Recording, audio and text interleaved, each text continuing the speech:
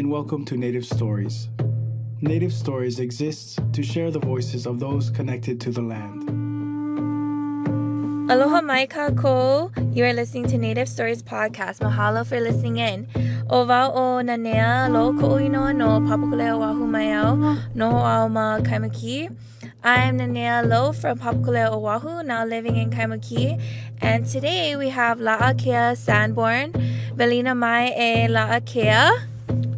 Aloha mai kākou, velina me ke aloha mai no Mauna Awakea, no Laʻakea koʻinoa no Kailua Kona mai au, he Kānaka Ranger vau e awamo ke kuleana o aloha ʻaina o ia iʻo. My name is Laʻakea Sanborn.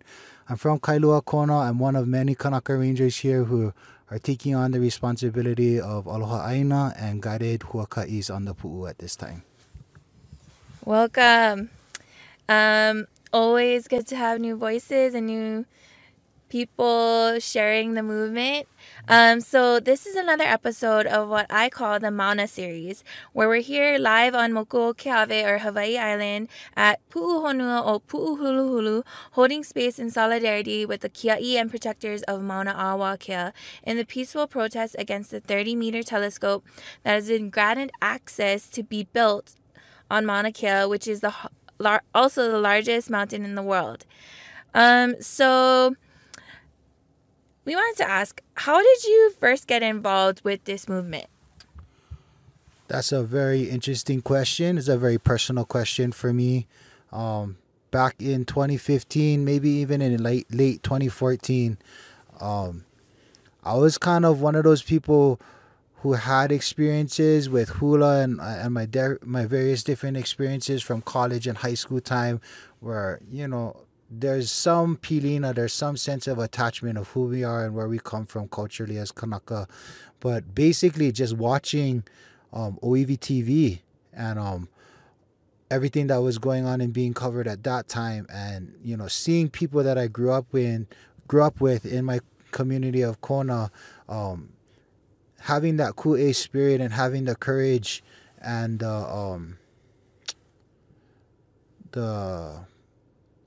basically just taking it upon themselves to represent who they were, their 7 generations that came before them and those that will come after them, taking on that challenge to speak on behalf of the Mauna and speak on behalf of our people. I was watching OEV and watching these people be arrested that I know intimately through different experiences and in different ways, and I couldn't continue to just sit on the couch and watch anymore. So I started to make my own trips up. At the time, I was training for jiu-jitsu, so I was using Saddle Road often to get to Hilo. So it was always right on the way. Puʻuhuluhulu is always right on the way. So I would always stop off and kind of show face and become more and more kama'aina with the people who are facilitating this movement and some of their theories not theories, but the way that they practice being a Kanaka in this time, right? And their experiences that have got them to the place that they were in advocating for Mauna Awakea.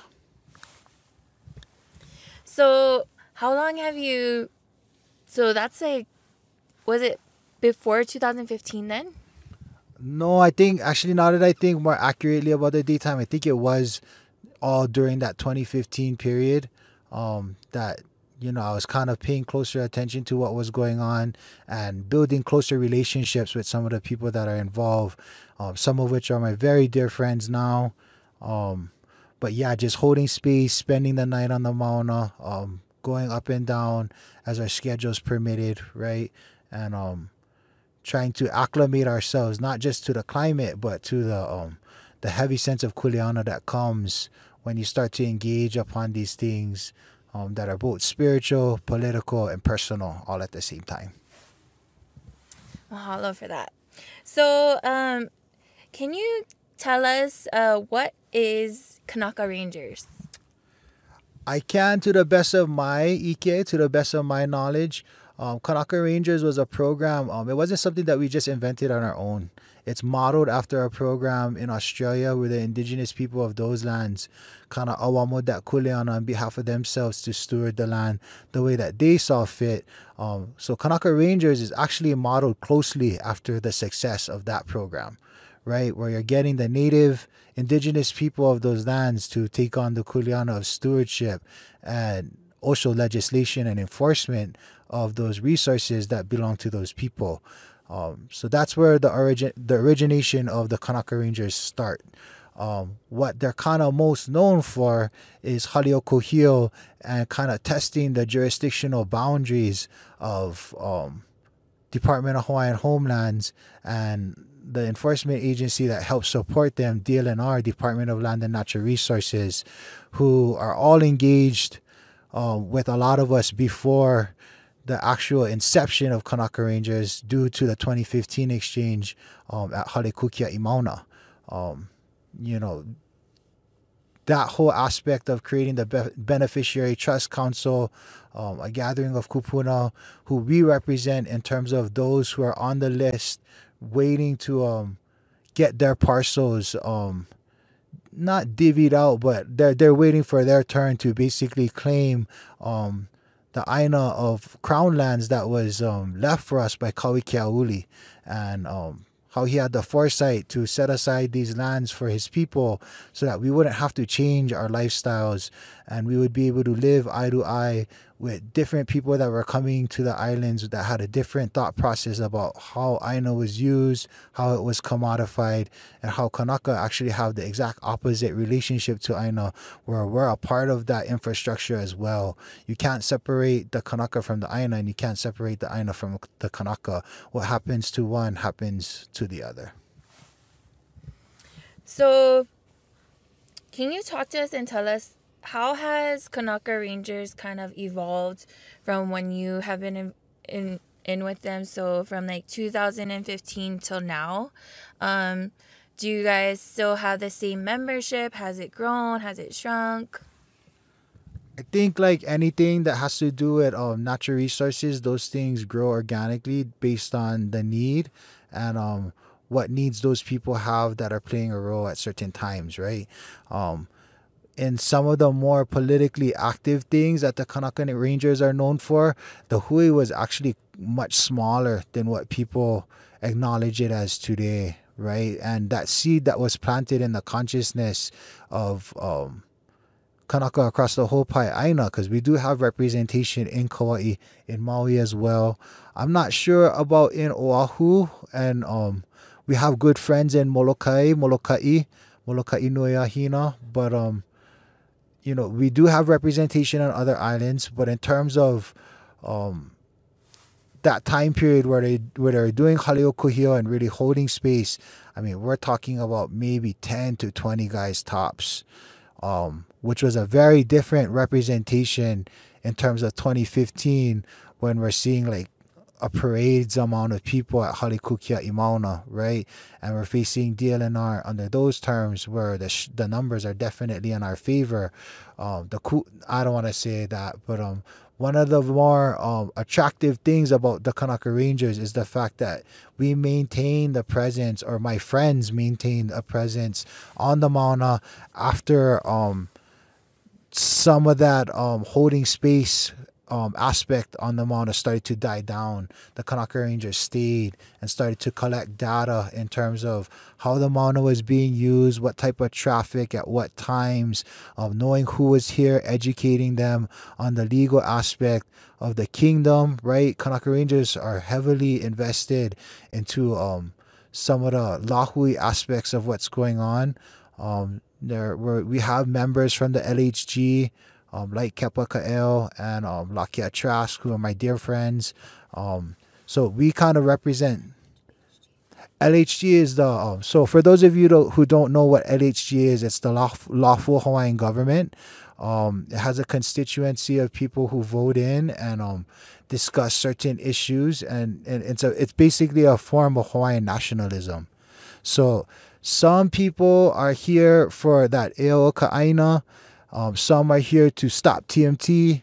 Some are here because of access rights in terms of Kanaka being able to access these areas based on our continued practice, right? Not just practices that they deem as culturally fit, but continued practices across the paeʻāina o Hawaiʻi.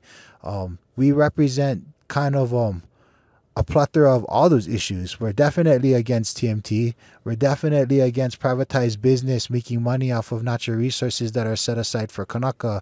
And we're definitely trying to work with, I don't want to say within the system, but we're working with people who are a part of that system to ask them how complicit in their principle they're being, whether we recognize them as our oppressive de facto government, or whether we're just trying to challenge their own complicity in upholding their kuleana when we entered to that phase of statehood. One of the clauses that they had to maintain was the Hawaiian Homestead Act. And as we're here on this Mauna, as I shared with you before on our guided huaka'i, there's in this whole P1C1 aspect from Mauna Aʻawakea all the way down to that red flag by Pohaku law, there's currently only one native Kanaka, I don't even want to use that term native, but there's only one Kanaka Ohana who currently resides on the Mauna, and that is Uncle Sonny Kaniho and his family. And he kind of showed the blueprint of some of the more direct actions, the direct nonviolent actions that we take to kind of test those jurisdictional boundaries of where Department of Hawaiian Homestead and where DLNR kind of fall into this whole mix on the Mauna. Mahalo for sharing that.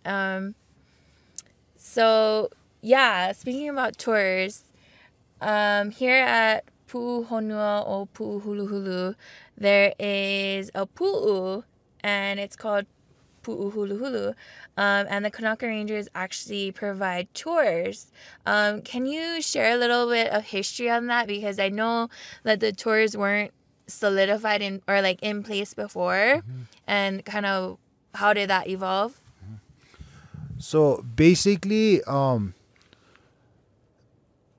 has to do with footprint. And it all has to do with how, as Kanaka, anytime we move on a kahua and we're setting our feet and our intentions to it, how there needs to be this kuleana aspect that ties into the greater good of everyone, right? And how Kanaka Rangers, with their data entry collection and with holding space and testing some of the legislative jurisdiction in terms of how far off the road are we allowed to set up? Is that does that fall into DOT? Does that fall into Department of Hawaiian Homelands? Is DLNR truly an enforcement acting body on behalf of Department of Hawaiian Homeland? So we've had to kind of learn all those things as we've held space here in a much different way in comparison to what we all were watching back in 2015 on Oivia and on Facebook and the various different media outlets that was making those things available to us. We kind of had to learn the law of the land, whether it's physical, whether it's spiritual, or whether it has to do with these ley lines that exist inside of these different governing agencies, whether we're talking about the kingdom or whether we're talking about the de facto state of Hawaii as it is, right? Who's really responsible and how well do they understand their responsibilities? Because like our kupuna say, no kahanaka ike, right? The intelligence and the knowledge is in the doing. It's not just in the question asking, right? So basically kind of forming those relationships with who's responsible for what up into what point and why. That's kind of some of the things that we more, I don't want to say aggressively or provocatively, but we test those jurisdictions based on a way that requires us to engage them in different ways than what some other people in the movement are accustomed and comfortable with, right? So we almost acknowledge that holding space at this level with the lack of acknowledgement of our people and of our constitution from the days of the kingdom and of what even kuleana lands represent and how they're supposed to be accurately divvied up. We're basically getting those guys to acknowledge their responsibility and asking them as Kanaka, how do we properly start to move forward to claim some of these unclaimed lands? With only one family on this whole Mauna, it kind of goes to show the success rate of the whole project of Department of Hawaiian Homelands at the state that it is, when we have 44,000 different kupuna who are waiting on that list. To quote my very good friend Kalaniʻakea Wilson, dying on that list, right? Or getting their ticket pulled, but not being able to approve for that bank loan, not being able to get approved for the bank loan. And how still, whether we're talking about blood quantum or now financial stability and infrastructure, right? Your how you support yourself has put on new layers to the original stature of what Crown Lands is supposed to represent, which is the setting aside of natural resources for Kanaka to continue to live the way that they want to live without that type of cultural prejudice, without that type of economical prejudice. But as you can see, there's privatized business of a $1.4 billion project. There's astronomy tours that are privatized. They get the right to have a license that moves, right? I mean, that's kind of a new thing for me. There's private hunting expeditions that happen over here too, that actually DLNR and some of these other people are aware of, and they're aware that they're misappropriating these lands, and that basically they're putting themselves in criminal territory when the guidelines say this. So as one of my friends was kind of trying to show me, was he uses the word trustees when he responds to them. Right, and in using that word, what we're basically telling the governor, what we're basically telling the mayor, is that you are an acting trustee of these lands that have this estate that's been set aside for Kanaka. Whether you acknowledge it or not, that's a different issue. But that's basically what your kuleana is supposed to be, and we can see how that hasn't been acknowledged. But how Uncle Sonny Kaniho was the one to kind of show us the blueprint of how to test these jurisdictional boundaries, and he ultimately won. As I'm from what I understand, there's been court cases that my friend Kepa has also won in court as well. And so testing, having the courage and the stamina and endurance to maintain that struggle, right? When you don't have the whole troop here, when the parade isn't here, when it's just maybe less than 10 people staying here by themselves, collecting that data entry during cold nights, and you're having DLNR run up on you there, it's a totally different atmosphere. It's a totally different climate. And you develop different working relationships with these people who are human beings too. You start to understand how you need to depersonalize things, but how these issues and the way you support yourself within them, depending on how complete and how well you carry your kuleana, how those issues can become personal at times. But how our goal is not to make enemies. It's really just to get to the proper reallocation of these lands, whether we're talking about, if it's easier for them to call these conservation lands and ceded lands, and they're going to change the language and the purpose in that way, fine. If that's what the majority is believing, we're going to challenge you on just that part alone. And when there's 44,000 people on the list, when we have our beneficiary trust council, as I like to change the acronym, a beautiful thing to consider, those are things that aren't being considered because there's only one family that lives here, right? But how beautiful it is to see that house there, and how there's a rich history there of Uncle Sonny being arrested by some of his own family members, and the civil war that exists within families, right? And how at the end of the day, if you have the wherewithal to kind of see the process through, how beautiful of a story it is when that lay ties. Yeah, so mahalo for sharing that, because what the kind of things that went off for me was that other folks that are kind of involved with the state and DLNR and the astronomy folks are actually utilizing the crown lands essentially for all these other initiatives that I feel that the public doesn't know are being used for, like astronomy tours and even hunts. I had no idea that they're actually people and other folks that probably aren't from this aina going up and utilizing these kind of sacred spaces in those ways. And mahalo for sharing about, was it Uncle Sonny? Yeah, Uncle Sonny Kaniho. Uncle Sonny Kaniho, and his story. So right now it's kind of little noise here, but is his house right across of the Puʻuhonua? You see that housing right over there, up there? That's Uncle Sonny's house right there. Oh, okay, so there's a house. If you guys come up, directly across the Puʻuhonua, facing the Mauna, there's one single house, and that's Uncle Sonny's house. So I wanted to ask too, majority of the folks of the Kanaka Rangers are from Hawaii Island, though, like currently, yeah? The vast majority of us are from Mokuokeawe.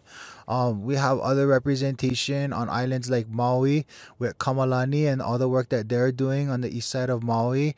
We have Jojo and Hana, who's maintaining his lo'is for the people for the families that he kokuas, right? And Jojo is here with us again.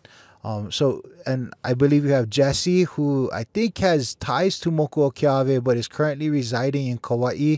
And he's had his battles with DLNR very similar, where he's claiming Kuleana lands with the property that they made a lo'i on, and how the people are trying to get ready to sell, but they don't really live there. And Jesse folks are claiming it and showing their ties to it through genealogy and trying these things in court.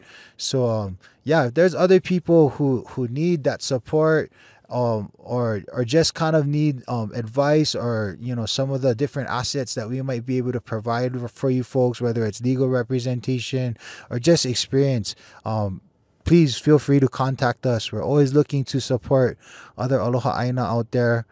But also I wanted to touch upon how we gathered the kuleana of taking on the pu'u and that guided huaka'i. I don't like to call them tours because it kind of makes me feel like I'm playing into that whole colonized approach of sharing in that way that isn't really coming from the heart. It's coming from an industry mindset, right? The huaka'is were really meant to kind of point out the more endemic species that are existing in this kipuka, some of the work that's being done by Kanaka, whether they're DLNR or not, what we're able to learn from them when we can reach across the table, and also how that might prepare us to have better negotiations in the future when we see each other on the kahua again in the future. Some people are ready to do those things, some people aren't, but basically the kuleana came with the kupuna council that's existing now with this movement in 2019, acknowledging that there's definitely this presence of the Kānaka Rangers on the Mauna. Just like how I explained in the huaka'i, right? Some of it is conscious and some of it comes from this unconscious place, right? So whether they consciously are aware of what our purpose is or not, how it's definitely recognized, and how the community kind of identifies with certain aspects of what we're doing, and how that will differ. And even though we're here for the same issues and we're all trying to ride that wave together, how there'll be different points of interest that sometimes you start to see people want to handle those things in different ways, right? So for the Kanaka Rangers on our aspect, where Laʻakea Chas was kind of sharing with me that he kind of likes the fact that we're being given this task, this hoike, this challenge of can we do it better than the people that normally we're kind of throwing rocks and spears at, right? Can we awama that kuleana at a higher rate? And that's a tough challenge, and that's why we kind of have kind of limited the footprint that goes up there. Because when we're having so much traffic of all these people coming through, basically the place where people have worked for a long time to kind of keep a conservation area, there's areas where we can learn from each other, and at the same time we need to be aware that as they're making their trips through the Puʻuhonua, they're definitely checking to see if any of the plants got trampled on, how complicit we're being in our practice as Kanaka who are saying aloha aina oia i'o, right? So it's heavy kuleana, right? But it's heavy kuleana that keeps us engaged. It keeps our hands dirty in a good way, in the way that, if you follow the Kanaka Rangers and some of the more artistic aspects of how we try to outreach to our community with Laʻakea Chas and even Kepa Ka'eo and some of our other friends who are on that Kanaka Come Home track, right? They talk about Uncle Sonny, they talk about the experience, they talk about the occupation of Haleokuhio. So that's where the recognition that our hui has this certain pull, right? Everybody has this allure in their different capacities, and one of the ways that they kind of engaged us, and which we were happy to awamo that kuleana, was maintaining the pu'u and actually getting to the aloha aina aspect of it and straying away from the political part of representation, right? If we're doing the right things, if we're taking on the kuleana and we're trying our best to meet it at the highest level, then we'll be in the clear. And some of those more tense issues about politically how things are going and controlling the narrative and how it's being spun, we'll leave that to the people who have made that their living, or who feel that that's an important part, and it is a very important part.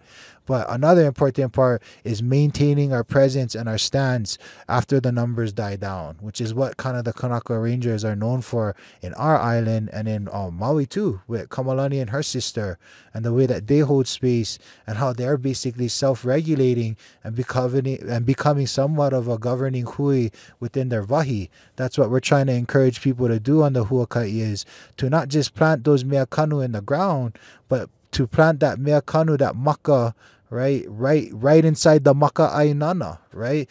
So if you review the songs of Return of the Maka Ainana, Kanaka Come Home, the throwback to Israel Kamaka Viva Ole, right? There's all these different tracks that are on there, Kauna, right? They're all basically forms of how we're trying to plant the seed in the people that we're trying to mahina kealo for, right? And that's the people who are trying to get to the bottom of some of these issues and start to slowly, well, not slowly, right? Some of us want to untie these issues fast. But when we're talking about dealing with a community where we're only 20% of the representation in this state, the growing pain that's involved with that, right? The growing pain as an individual, the growing pain as a family member of those individuals, the growing pains of how you're going to reach out to your community through artistic expression, whether it be the murals that we're putting up with Prime and the Homesteady crew and all those guys who I want to aloha and say thank you for. I don't think they realize how much their work has caused an awakening, a whole ea mai within the community. Mai ka po mai, but ua au, right? I've awakened because of this expression on behalf of the appeal. That's some of the things that the Kanaka Rangers are more known for, is that form of outreach and that form of holding space when the numbers die down and truly staying pa'a to the cause, and not just being there when there's all that friction and all that intensity, right? I don't want to say that's the easy part, because none of it is easy, right? But that is the part that gets the attention, that gets, that type of meriting system, where when you're by yourself with maybe less than 10 people on the mountain and DLNR is rolling up on you, not once, not twice, but multiple times throughout your tenure here, you develop a totally different connection to what this is, right? And it becomes very personal at that point. Yeah. And I like how you mentioned the different kind of people and folks that the Kanaka Rangers are working with in collaboration, especially the art aspect. Because if you come here to Puʻuhonua or Puʻuhuluhulu, there is live art murals that the community can come and actually participate in, holding space in, even in a little way of signing your name and putting your mark and saying that, you came here, you served your purpose, and, you wanted to hold space with all the kiaʻi here. And you touch upon a lot of things, especially EAducation. I know when you do take folks up to the pu'u, can you talk about how you really try and educate the folks that come up, and can you tell us how much people you have on these huaka'i up there? Yeah, that's one thing that we've been talking as a hui about, is getting those numbers tighter. I believe somebody's recording them. They average at around 20-ish to 30-ish is about an average group. I think one of the bigger groups we did, we had about 80 something people on one. So a lot of it has to do at peak time, whether it's a weekend time and it's off that school calendar, or whether it's a weekday time and we're getting the people who people are coming up without their keiki, and there's not as much of an opportunity to kind of outreach there. But how um that's not the only pahuhopu, and that's not the only iini of the huaka'i. That's become my personal attachment with it, right? Because of the things that I've learned and the growth that I've done both within the movement and outside the movement, when these issues grab your na'au and you're going through that Kanaka screen of other people wanting to see what you have to offer, and not challenge you in a bad way, but challenge you in a proactive way of strengthening you and seeing how committed you are to some of these issues. That can be a very challenging experience. So that huaka'i kind of represents planting that seed in the mind of the people that are visiting at their various different capacities. Some of them very politically active, some of them very educated, some of them just feeling that na'au turn in them when they see the kupuna get arrested, just like myself in 2015. And they're finding themselves sacrificing their time from their jobs, from their kids, from their normal lifestyle to come and basically get in touch with what this is, and understand why it's moving them that way, right? It's so this is a puʻuhonua, right? It's a place of refuge. It's a place where you rehabilitate yourself and prepare yourself to move forward, so that you can be a higher functioning self in the midst of everything that's going on, right? And we need to embody that with the forms of education that's going on, whether it be Puʻuhuluhulu University, whether it be those makas that I'm planting in the paeʻāina as they make their huaka'i on the pu'u with us, whether it be through art, on music, or the various different channels of education that people kind of that evaluation process that you put yourself through as an individual, not just from the eyesight of the colonizer and that whole compulsory education system, which people need to know. Kanakas were the ones that kind of came up with compulsory education as a whole. Before statehood, before even many other states in America at the time of the overthrow, or at the time of the alleged overthrow, I should say, because a joint resolution does not constitute an exchange of executive power from one nation to another. That's recognized within the state of the representatives of the United States as well. But we're here at the place that we are, that it was Kanaka that introduced that aspect of compulsory education. And that while we were going through a 95% population drop, we also had a 95% literacy rate. Bilingual, for that matter. Some people who could read upside down, from what I'm being told, because you had to share the new pepa at that time, right? So those things that we need to reaffirm and reattach ourselves to in terms of the time of our kupuna, and seeing the aina and the kahua that they saw, and seeing how that changed and why that changed, and how that created changes in the way that we use the aina, in the way we related to aina, and basically in the way that we visualize ourselves being a part of that ecosystem, right? So that's a big part of the education process for the Kānaka Rangers, is getting an individual to understand themselves and the various different levels of how they affect the ecosystem, right? Whether it be economically, politically, spiritually, just that process that needs to start within you first, so that you can better serve your family, your community, your lāhui, right? Mahalo for that. And that actually is a good leeway into Puʻuhuluhulu University. So I wanted to know, do you all attend classes, and do you guys have a collaboration effort with the university itself? Do you guys teach classes as well?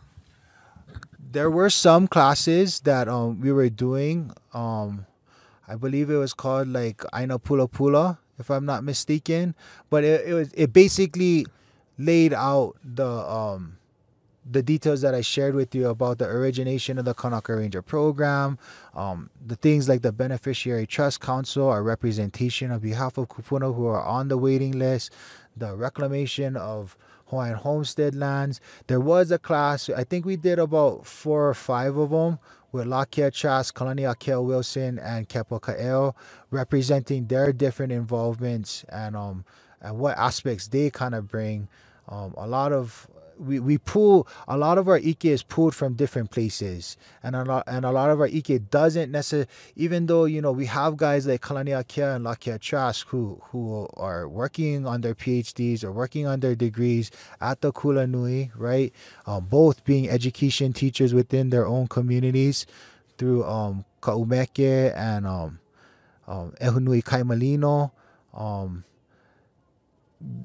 There's definitely this need to hit the academic aspect, but to bring that academic and that form of evaluation in terms of the eye of the colonizer, reaching out to people who normally wouldn't navigate those waters. So we're heavily influenced by guys like Uncle Skippy, who has very poetic ways of talking about these things where you can tell there's ike in the mana'o that he's sharing, but it's not necessarily that ike that comes from that Kula Nui, right? One of the things that he talks about that was shared with me is I don't want to olelo pela pela, but he says kukai first, right? You got to deal with the kukai first. He uses a different word, but just out of respect for our listeners, I don't want to olelo pela pela, but he says kukai first. So when we're talking about foot imprint, right, or our footprint on the pu'u, right, and we're getting 2,000 to 3,000 visitors in a conservation aspect, we have to understand where all that kukai goes, right? What happens to the luas after they're done? What happens to the gray water? Is propane tanks 24/7 at the scale that we're doing now really the most aloha aina way of being complicit in our principle, or do we need to start to look at other solutions for what this is, right? Things grow organically. You need to reach out to people at the level that they're at, whether it be lifestyle choices or whether it be their participation in that form of evaluation when you're talking about ike of higher levels of education, right? We're seeing the higher levels of education from that side with the Huli group and a lot of those PhDs and how they're trying to bring that to the Mauna, and we want to kako with that, and we definitely want to look at opportunities to work alongside with them and create new forms of sustaining the movement, but sustaining that ike. So where that iini in your na'au is starting to build and ua ho'ea mai, ua au, you're also continuing to malama that, right? And how it doesn't need to feel like these things where I get my ike through my job, through my work, through my tending of the land, if I'm a mahi'ai or if I'm a Kanaka Lawai'a, right? I learn the things that I need to learn through that craft. Some people learn things through the Kula Nui, and how we prize that level of ike in that evaluation system, and how that's a very maikai thing to do, because I want to model myself off of the Kalekoas, the Ko'okai Kanukas, the Laʻakea Trask, the Mililani Trask, right? All these people who have committed their whole life to raising the bar of ike for themselves, but how ultimately ike can be used, and this pala can be used in a way that creates division within the community as well, where show me the paperwork that certifies you to be the one to talk about these issues, and how sometimes that's relevant, and how sometimes that actually creates a barrier that prevents people that are in that part where that maka is about to seed, it's about to bloom, but there's this hesitation in that aspect because that colonized approach to learning doesn't necessarily recognize your existence and your commitment to that part when there's this whole perspective flip, right, that happens within you, which is what happens with a lot of people, and why the Puʻuhonua University is such a valuable resource, and how we're looking forward to not strengthening our presence, but building that relationship to kind of reach out and find those solutions of how we reach out to these people. Like Punana Leo, if anybody that's been enrolled, there's those Olelo Hawaiʻi classes for the ohana to get the parents to start to mitigate that gap that exists where one generation might not olelo, but your keiki are going to olelo in a la'apau, whether you choose to or not. So wanting to support that, wanting to kako'o that with extra classes, right? And I think Puʻuhonua and what is her name again? Presley, I think they're doing a great job of bringing that to the Mauna, which was an aspect that didn't exist back in 2015. Something that I'm excited about because my role model is kind of like Uncle Skippy and some of those guys. I tend to kind of steer more towards that track of learning through experience and not necessarily through that evaluation process of being in school, right, and certifying myself that way, but how it's been a question on my mind ever since 2015, and how this presents the opportunity to possibly do both. I love that you talk about different varying education systems, and that here at Puʻuhonua, it brings out that, you know, there's a place for everybody, and the ike comes from everything, the aina from all kind of levels, you know, from experience to some Kanaka go to school, and that those knowledge systems are welcomed here, especially at the university level, because I do feel that now is the time to display that, you know, us Kanaka Moali, we are a diverse people, and there's all types of knowledge systems, and all of them are welcomed and they're honored in a way that is evident in the collaboration here at the Puʻuhonua. So mahalo for sharing that. So kind of wrapping it up, what do you see happening after this for either the Kānaka Rangers, or what do you see happening or envision for the lāhui after they do not build the TMT telescope here? I like how you put the ikolelo ola, ikolelo make, right? We need to be careful about the things we say, because in words there's life, in words there's death. So in hoping that they don't continue with this, or that the way that we hold space ultimately results in them seeking other opportunities elsewhere. Mahalo nui for that, and setting that part of the Kanaka intention out for our listeners. In terms of the Kanaka Rangers, what do I foresee? Like I said, it's a big kuleana, this part that we've taken on, and which is why we're kind of letting it grow organically. Like how I say on the huakai, things are going to grow as our ike grows with it, and no faster. Otherwise, that whole Anunu story that I kind of tell about, you know, how that vine only grows in 3 different vahis, not only on the Moko Kiave, but in the Honua Apau, right? It only exists in 3 different vahis in the entire world. And how somebody might have been with the best intentions putting their hands on it in a way where they're trying to help the koa, so they're taking it off the koa, not realizing how endangered that species actually is. And how it's okay to make an honest mistake, right? It's not okay to make the same mistake over and over and over again, right? And how that is some of the outreach things that we're trying to do as well, where do you acknowledge these patterns that you're in and why they exist within you, right? So I foresee that our kuleana is gonna be a lot more functional and a lot less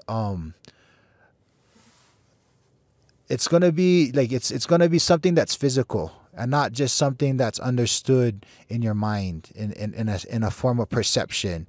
Right now we have kuleana, now we have the aina to work on, now we have places to get seedlings from, and put in the mea kanu and start to take over that responsibility, much like the ranger program in Australia. That's what I foresee for the Kānaka Rangers, and actually how we're providing to the solution aspect of it, and not just raising awareness to the problems, because it's easy to raise awareness to the problems. It's hard to want to continue to engage where you know, some of these relationships we've left with the hale going down and that being considered stolen property by some people. It's left a gap in terms of how we're able to work with some of these agencies that exist, whether we like it or not, whether we accept it or not on a political area. That's what's happening, right? So we need to kind of figure out a way to get past our differences and put those things to a close in its proper procedure, whether it be legally, kalamai, or whether it be through by working together on these things that we agree on instead of the things that we don't agree on, how that can grease the wheels to possibly better negotiations in the future.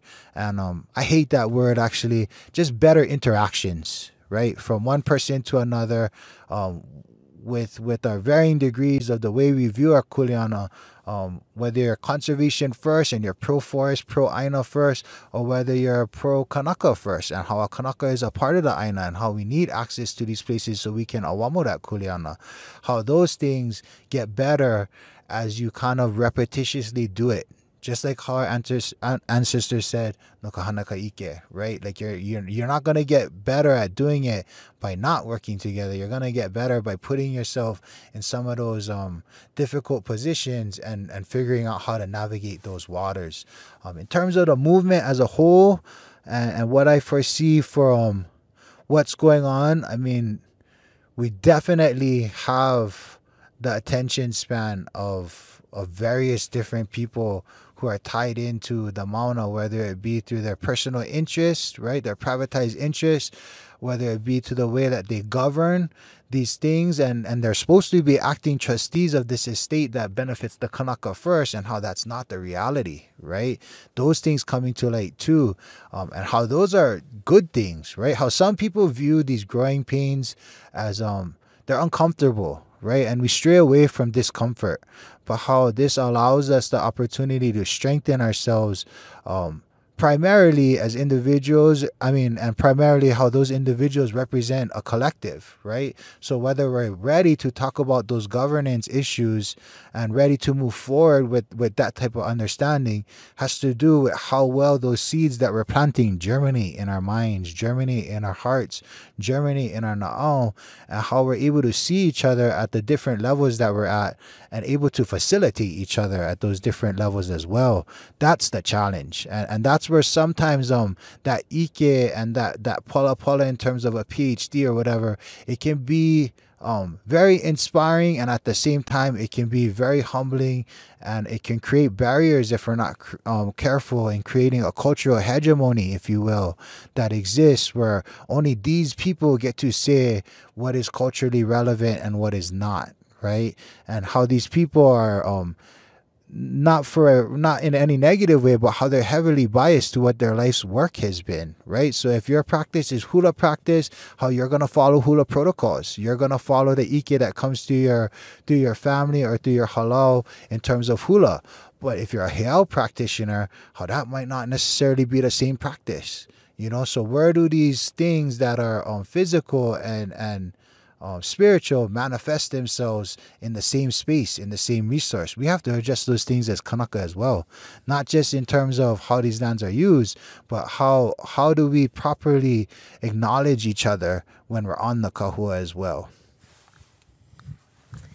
You always raise such good points, and I challenge our listeners to kind of think of their kuleana too on, what happens after as well. So I wanted to ask as well, if folks do want to join the Kānaka Rangers, or if they're coming up to the Mauna or Puʻuhonua and they want to contribute in that way, can they? And also, can you speak upon that? For sure. So, the Kānaka Ranger home base is, if you guys are familiar with that blue Humu'ula Station sign that they love to be ha'aheo about, but how when we applied to Awamadat Kuleana, they denied my friends the ability to maintain that tradition that they're so proud of. We're located right next to that sign with the 220 by 30 gray tents that are right behind the donation tent. That's kind of where we huia. It's where we have our halavais. That's where we kind of have when we need our hui's attention kind of aligned. That's where we get together, and that's where people are allowed to come and ho'olauna with us and get to know us. And that's one of the things that I don't want to toot our own horn, but we're accessible as a hui. And I think that's one thing that resonates with people as well is you can do our huakai and you can put me on that pedestal thinking that I'm something special and I have all this ike when I'm not. I'm just like you. I was in the same place that you were in back in 2015 trying to sort all of this out and trying to figure out how do I properly navigate these waters now that I feel this way, right? So the thing about Kānaka Rangers is we try to be accessible, whether it's through our music, through our art, or whether you just want to come and drink alva and be part of the conversation at the end of the night when we wind down. We're very much accessible. We're other people need to kind of have certain boundary lines so that they can focus in a way that's more relevant to their positions and to the kuleana that they feel they need to uphold. How, you're seeing all these kapu signs everywhere, right? Like, that's not the case when you come to our hale, right? We don't have a kapu sign. We appreciate what kapu is. We appreciate the reconsecration of these lands in terms of the Puʻuhonua and the royal order supporting and ali'i aspect of the of the kino structure and the kahuna aspect of the kino structure. But for the most part, we try to be accessible because we want that outreach to our community. We want to reach people at the level they're at and inspire them to make their changes, to get more involved as they see fit with the time that they can allocate. We're not judging anybody. We're not asking anybody to commit themselves more than what they need to. And we're not asking you for these certifications that that may or may not quantify you as being an ideal candidate or not. If you just want to come and volunteer for the day, there are some things that we can have you do, like the pu'u. We also there's other aspects that I don't want to discuss out loud on the radio of what we do, but there might be a capacity there. There's also things like especially for people that can't spend long amount of times, it's hard to become kama'aina with what your responsibility. And so some of the other things, like just the cafeteria and the kitchen and being a part of that whole process, that's a big one. Getting rid of the waste as well, the gray water, helping with the luas in the morning, donations. Even if you want to engage on your own things that you want to share, like I built a hale where it's kind of like a hale mua / hale noa at the same time, because we have the hale pe'a next door to me, right, with Havani and her girls, and the things that they do and the mana wahine aspect of their line that they represent under the guidance of Pua Case and some of those people, Kalani Flores, Havani herself, Lana Kila. There's Jamaica, who's in that tent as well. Malia, who's getting ready to do some of her artwork in terms of multimedia and movie making. So there's an interesting collection of people, and you basically have to build you have to build that leo, you have to build that voice, and if you build it, they'll come. So there's like a halimua where I do martial arts and I do hula. So there's a pa hula, there's a pa ha koko. There's a place for that cool energy that exists within our kane to kind of be expressed while in kapu aloha, and while involving the kids too. I have a pretty large Punana Leo library. Most of the books are Makolelo Hawaiʻi Wale no. There are books on Makolelo Pelekania. So keiki that are spending time here who don't have a soft surface to kind of nestle up with their family in. You have a place where it's matted, it's flat ground, there's no there's no pohoi hoi. You can get comfortable with your keiki and read a book and engage them in that way. You have to normalize the struggle. Right, you have to normalize the activity that we're doing here. So whether you're malama kokino, right, hoi kaiko kokino, I've had women come up into my hale and want to do their CrossFit thing. I want to get tables up, and I have some whiteboards up to possibly do some of the classes in there as well, because it's difficult to do classes at Puʻuhonua University because it's open air and there's so much good mana and ike in the air that if you were to teach a 5-year-old like that in any other setting, how do you lock in their attention span, right? You got to build those walls. You got to get people to focus in on just what you're talking about. So I'm planning on using the hale for that, and using the hale to train and develop that part of you that's on your ku side and your hina side, right? You're activating yourself physically and you're challenging yourself mentally and spiritually as well. So for anybody that comes up, the Kānaka Ranger tents that are 220 by 30s by the Humu'ula sheep station sign, right behind the donation tent, and I'm right across the street, holding space right on the edge of the pavement, right in front of the ahu, next to Havani and her friends over there as well.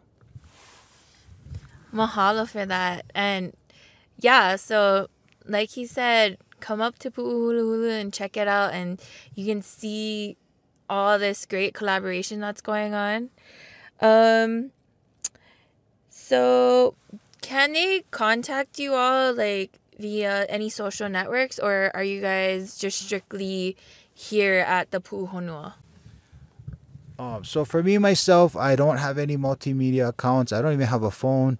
2015 really taught me how those tools can work to our benefits, and ultimately how those tools can be used against you, and they'll challenge you personally on certain levels with the type of access that other governing bodies, other governing agencies have to technology and those type of things. But we do have a Facebook account. We also have an Instagram account. We ask everybody that comes up on our huaka'is that, you know, they feel moved to share something.